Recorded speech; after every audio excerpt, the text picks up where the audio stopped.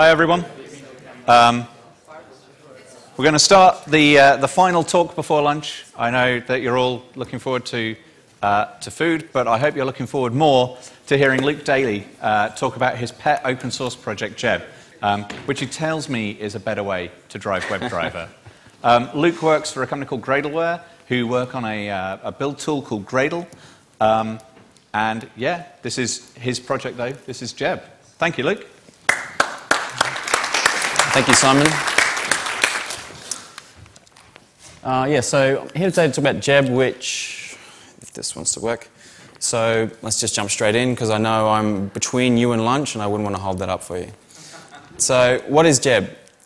Jeb is a developer-focused DSL, domain-specific language, built on top of WebDriver. When I say developer-focused, it's really geared towards making people who can write reasonable code more productive. It's not a GUI tool or anything like that. The core foundation is that it brings together the power of WebDriver and everything that you get from WebDriver with the elegance and sort of simplicity that jQuery brings to content selection. So who's in the room has used jQuery before? Yeah, okay. So if you've used it, you'll know that you can get at content in a page very quickly and very elegantly. The expressiveness of the Groovy programming language. So Jeb is mostly implemented in Groovy. There is some Java, but when you're programming with Jeb, you're writing your code in Groovy. And we'll dig a little bit into Groovy.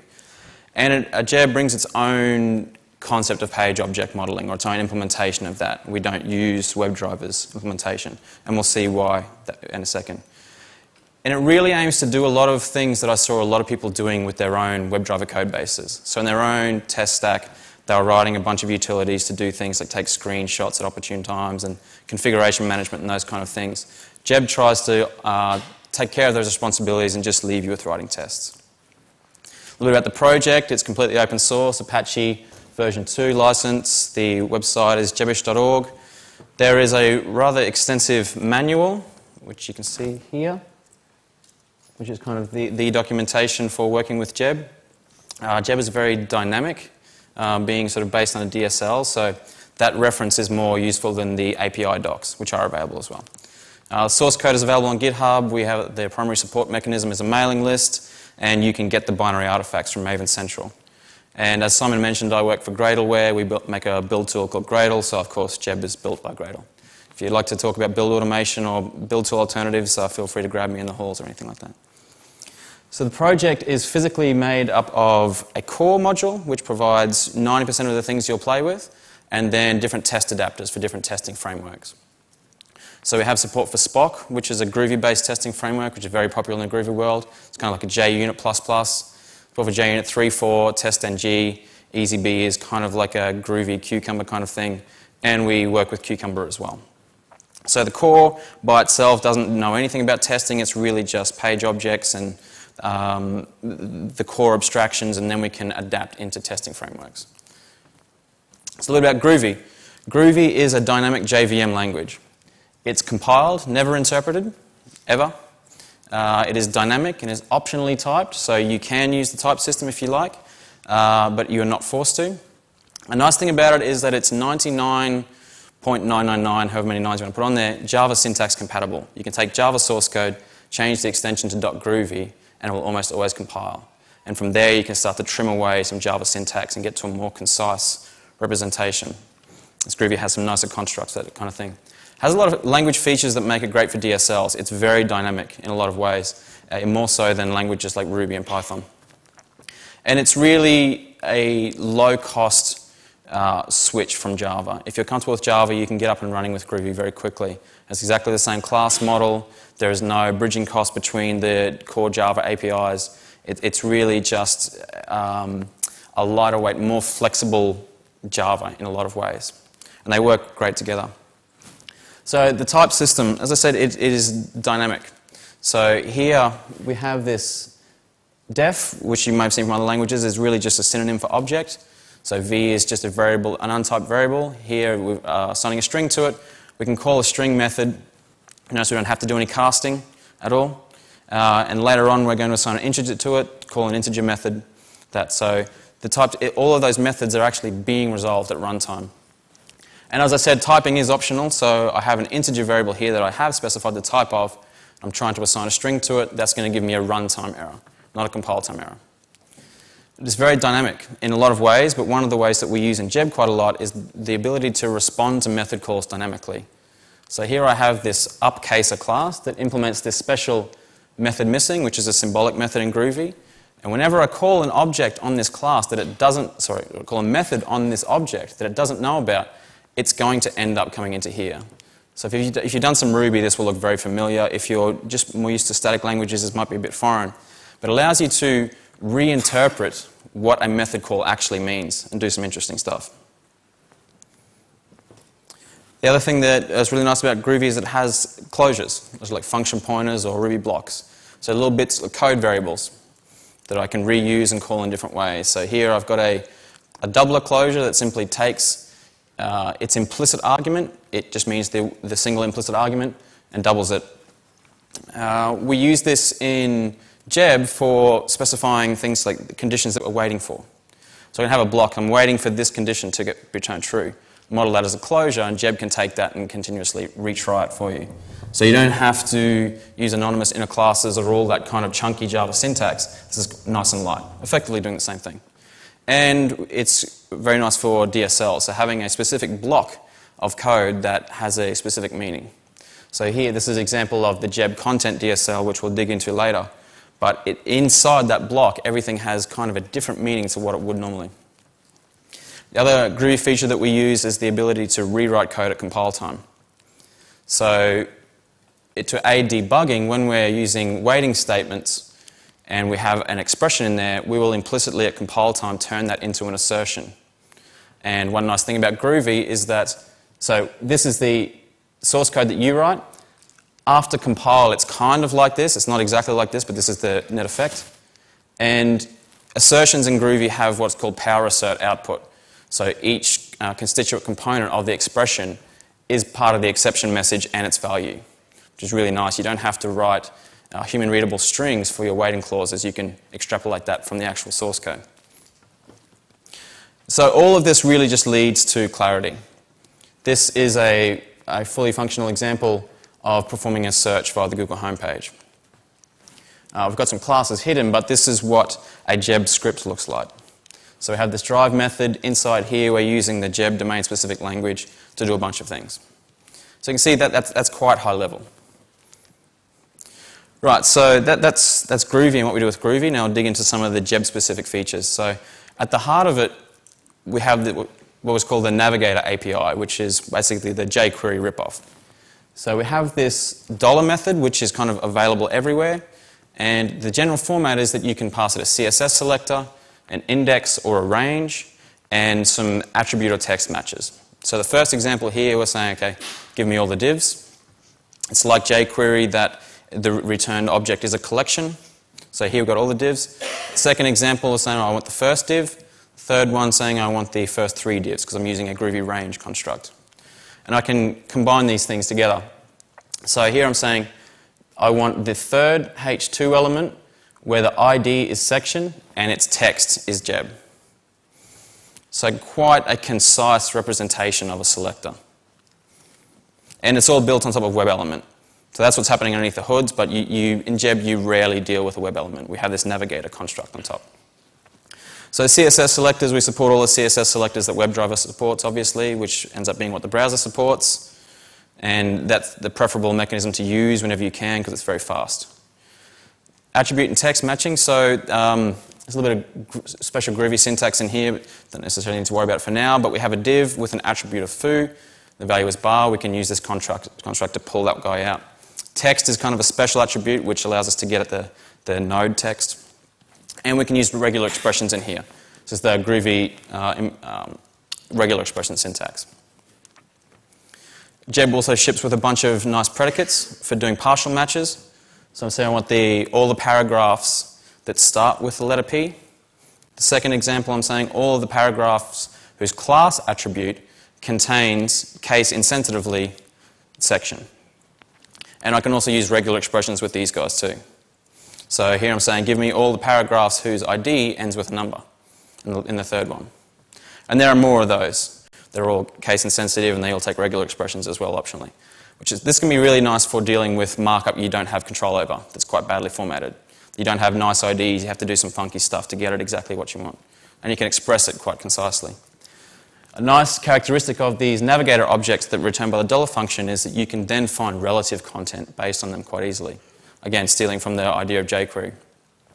So I can get back an object and find content around it relative to it. And as what you'd expect, filter all the stuff around it based on CSS selectors and attribute matches and all that other stuff. And some other things that the navigator provides, ways to click content, ways to get at the node text, ways to set the value of the control in a control agnostic way. So whether this is a select or a text area or an input or things like that, we abstract that away. So this value method here. And you can, of course, access the web element objects if you need to get to them at the underneath layer.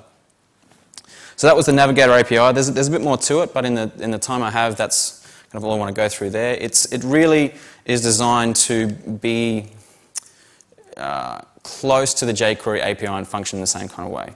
It's not identical because we have a different programming language which gives us some different options, but that's the general concept. And it's available everywhere. It's the mechanism for selecting content out of the page. So now shifting up to the browser object.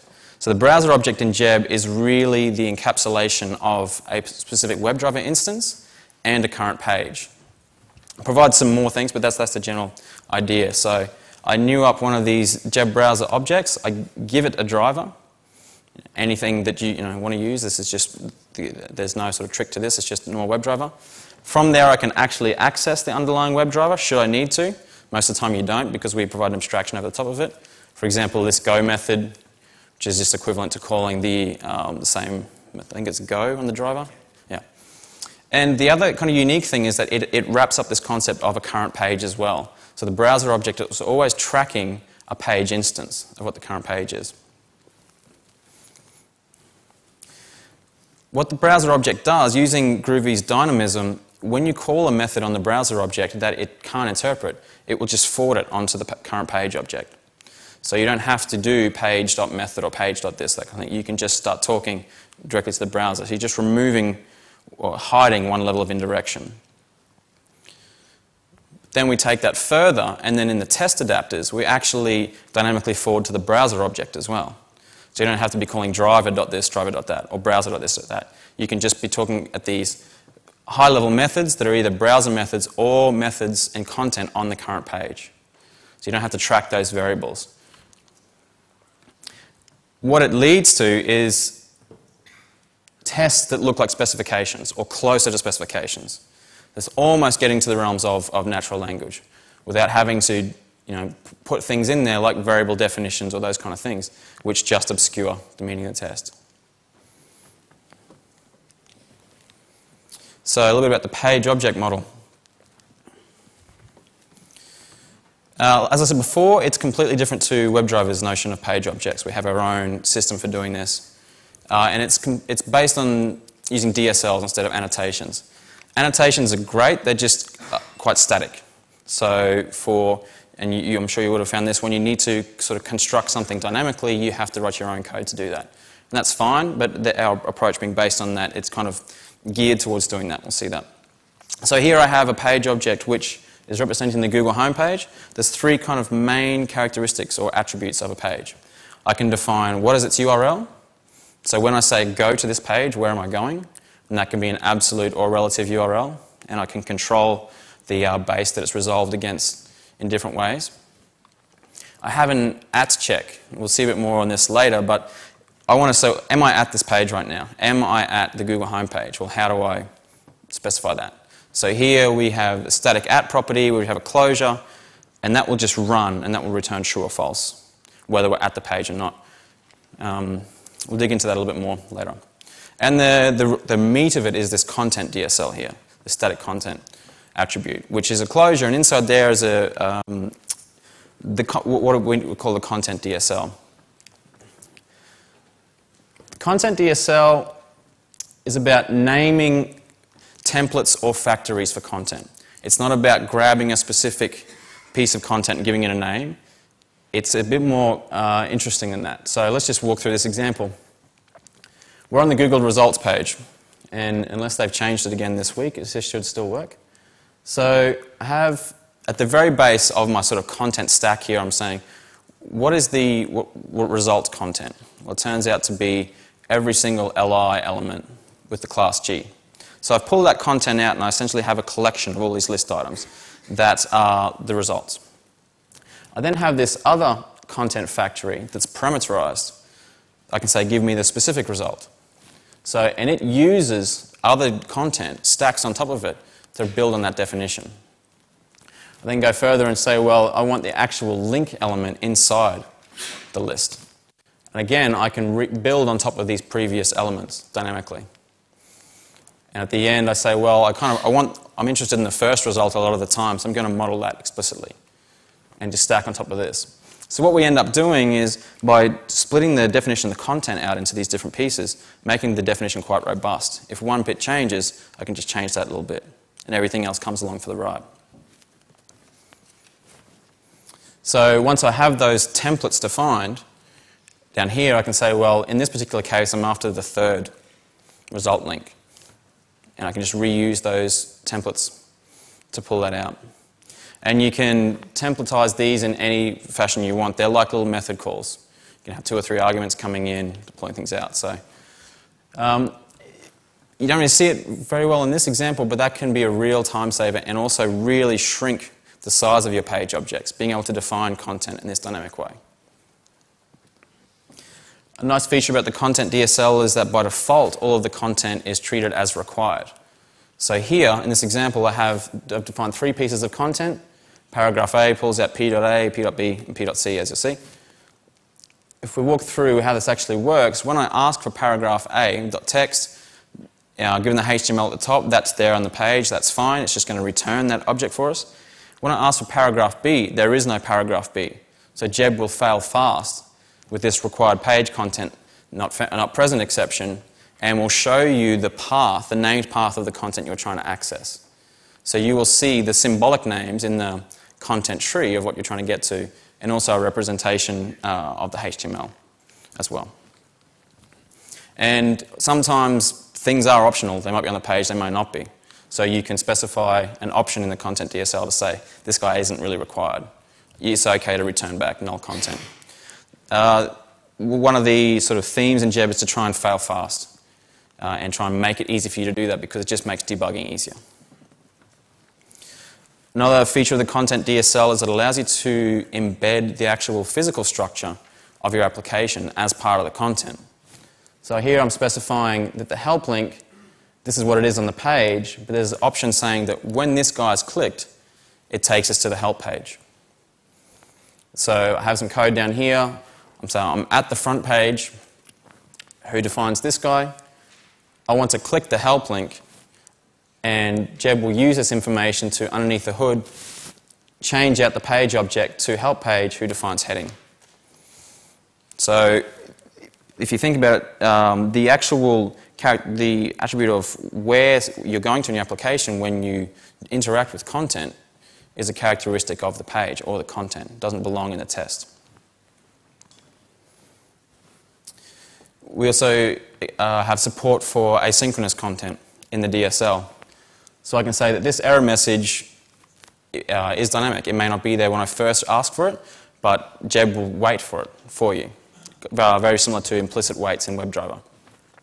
It's very tunable though. For any particular element, I can say, yes, this is asynchronous. It's okay to wait for this. Others, it's not. I can say, in this particular case, I want to wait for 30 seconds for this guy because he's really slow. And I can also use these named parameters, which are controllable by configuration. So I can say, well, this guy's slow, and on this environment, that's going to be 300 seconds. I'm going to wait. So waiting works very much like it does in WebDriver, where we just sort of continuously poll for a condition to become true.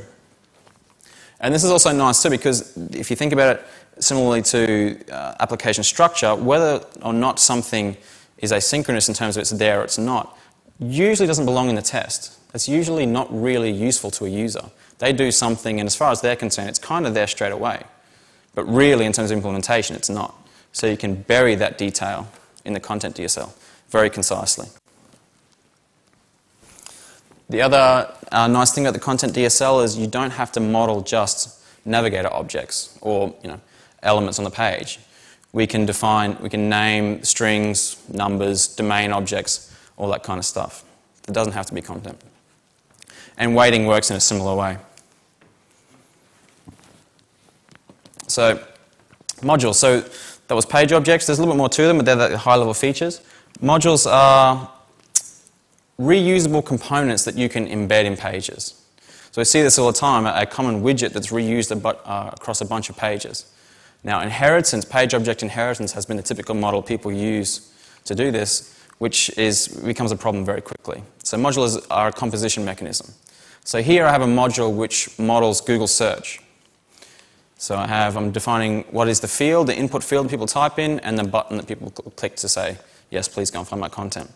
And whenever it's clicked, it goes to the Google results page. Another thing about modules and pages is that you can define methods and properties and all these kinds of traditional things on them. They're just objects with these special static attributes. So I can have behavior defined in these pages as well. So it turns out that both the Google homepage and the Google results page can do searches. And they're actually implemented the same way, largely, from a HTML point of view. So in this case, I've got the homepage model and the results page, and I can just include the module via this special module keyword, and then my page is composed of that guy as well.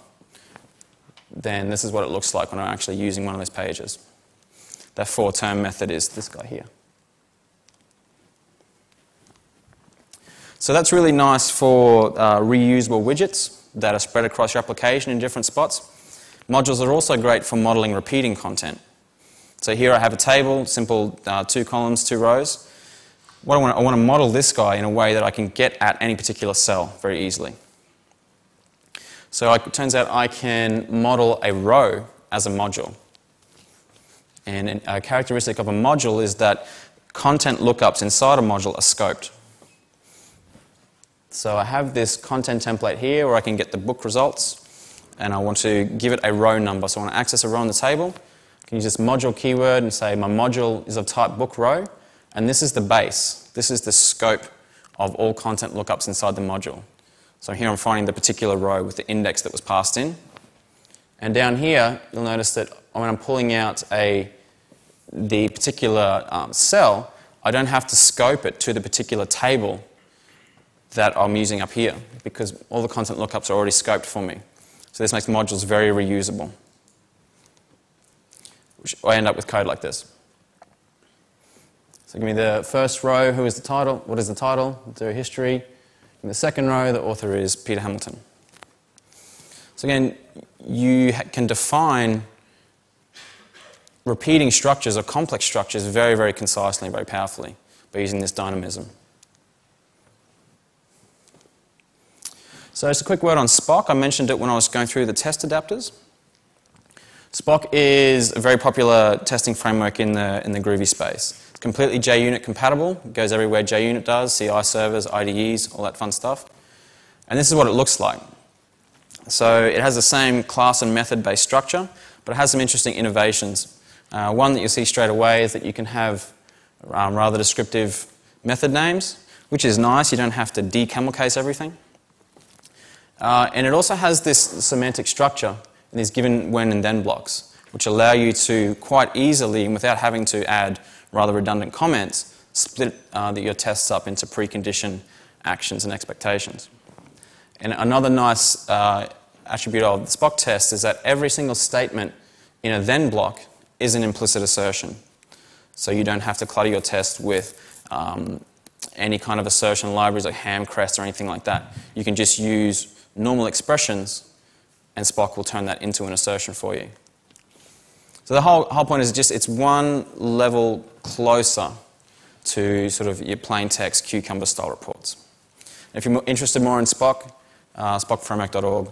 I usually recommend to people if they're looking at Jeb and looking at some new ways, definitely take a look at Spock. It goes great with Jeb. So in the time we have left, I'd just like to sort of breeze through a couple of the high-level features that Jeb provides. So one of the first things it does is it takes care of grabbing screenshots and HTML reports for you. And it determines the location based on the class name and the method name. So you can just turn this on and specify when to take screenshots, either at the end of every test method or only when there's a test failure, and it will do it for you. Again, something you can do with the WebDriver API yourself. It's just nice to have something to take care of this for you. And you can, at any particular time, use this report method to grab a screenshot of what's happening right now.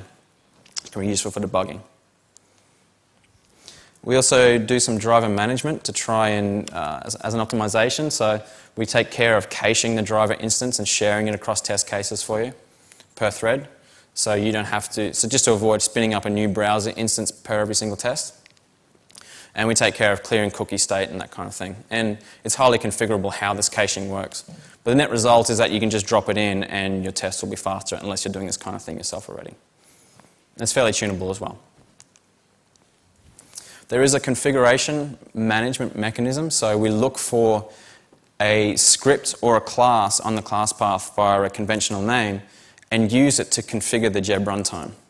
So this is a nice way to deal with cross-browser testing and configuring different browsers. So in this section, I'm outside of the environments block. These are my defaults. So the default driver I want to run with is Firefox driver, and here I can configure it and set parameters on it before it's returned to be used by the actual tests.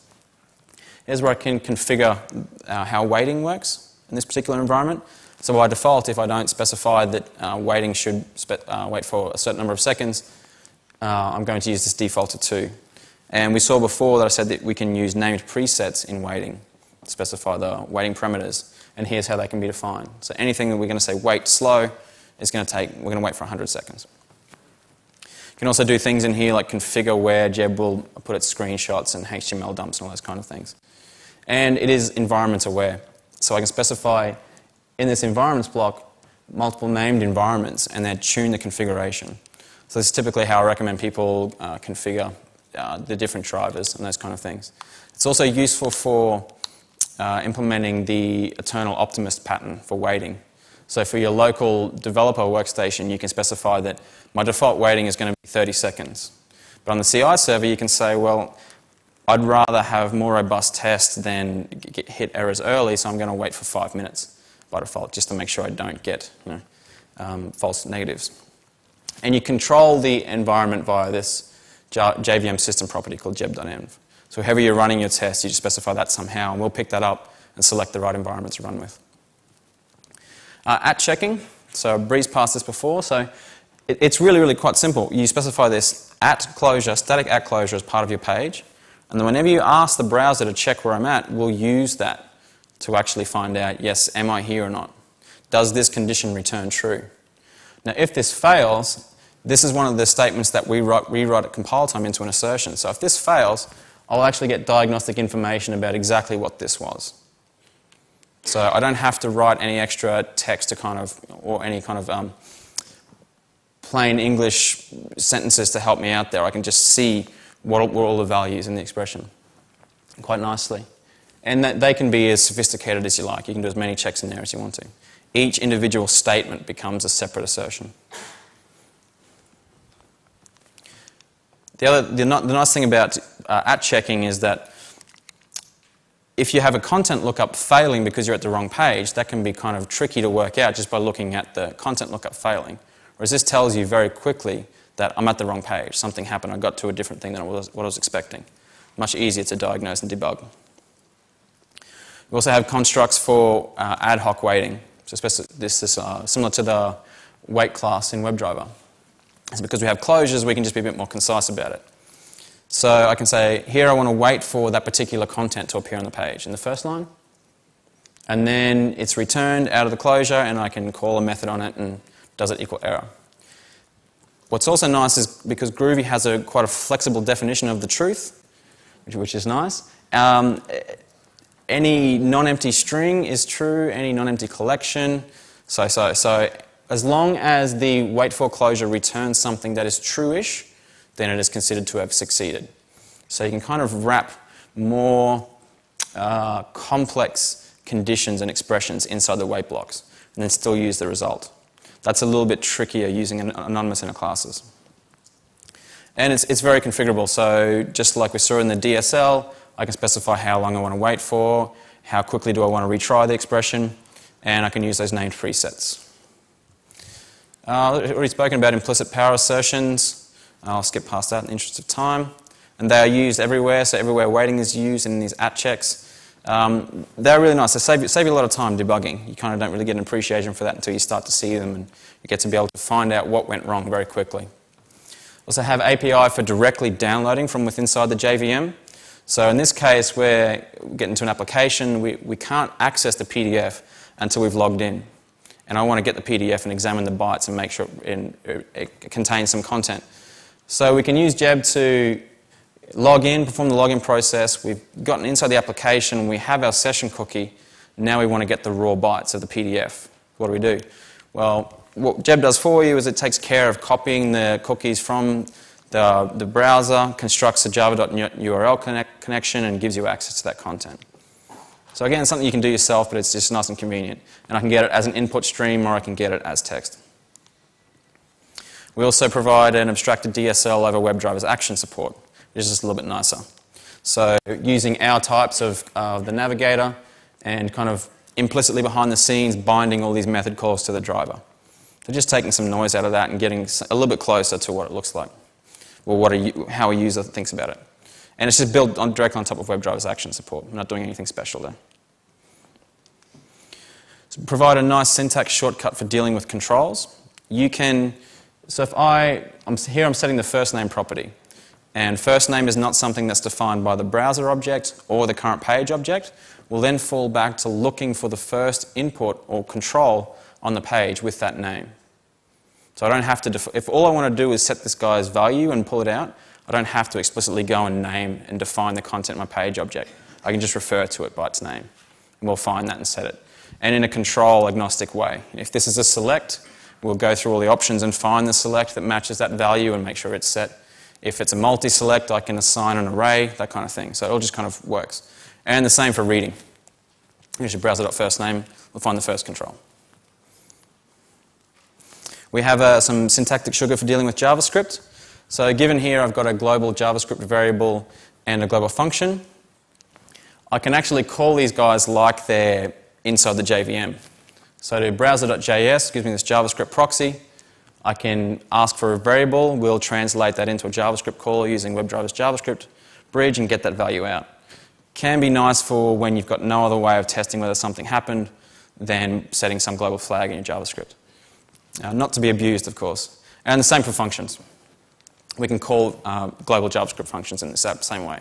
So just to be clear, this is Groovy code down here, not JavaScript. We also provide a jQuery adapter or proxy. So I can select content with Jeb using the Navigator API, then get a jQuery proxy for that content, and then call jQuery methods on that proxy and we'll forward them to jQuery underneath. Again, this is really just for cases where you need to simulate some kind of event or test some interaction that's not very easy or reliable to do with WebDriver. Now, some things, this is just the path of least resistance for. And again, it's there if you need it, but you shouldn't base your test around this stuff, of course. Use the WebDriver stuff whenever you can.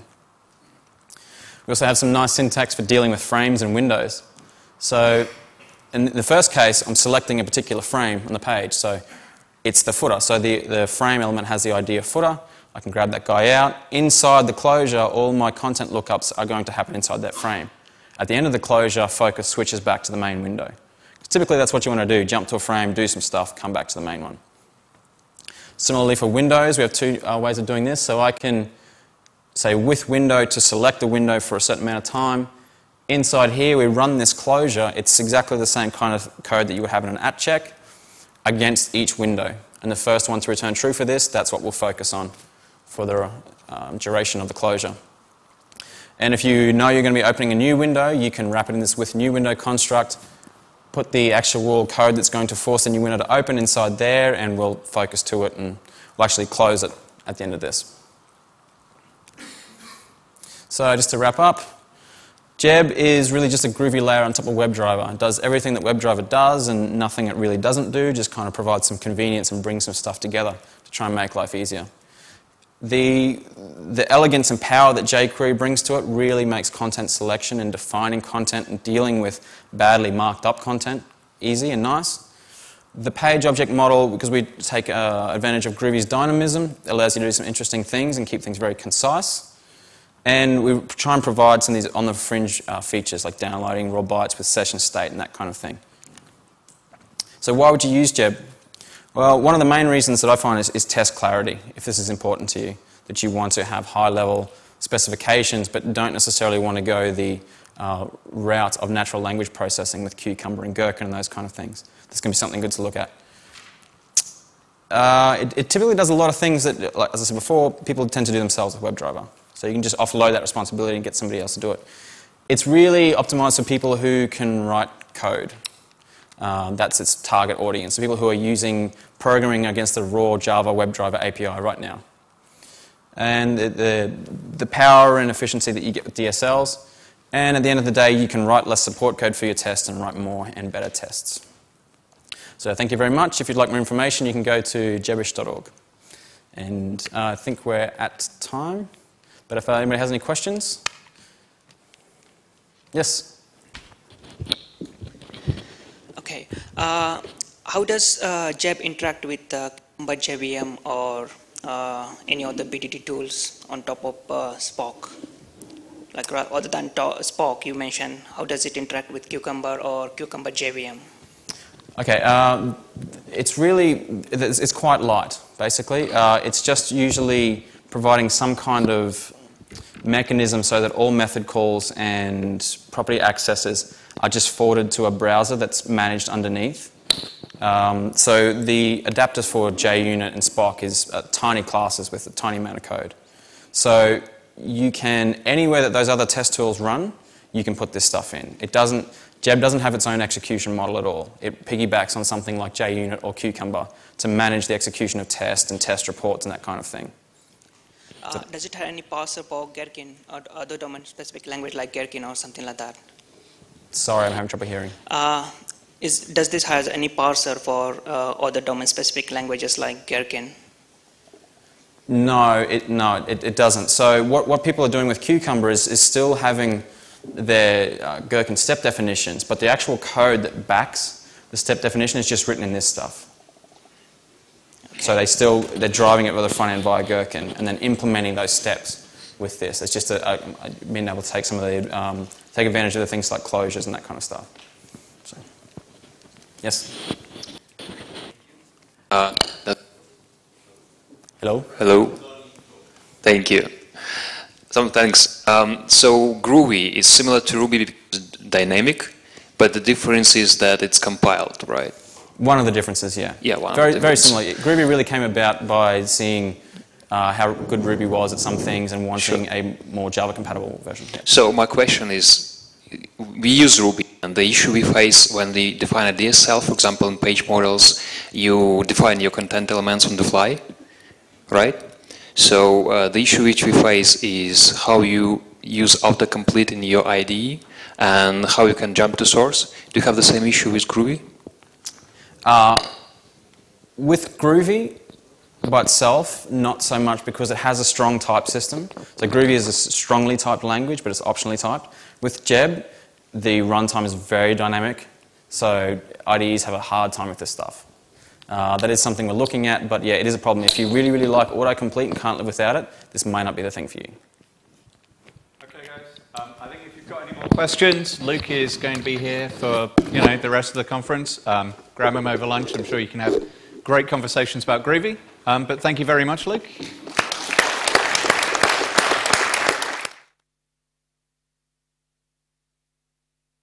Have Jason kicking off here at 2 o'clock with his talk on robots, with an actual live robot demo.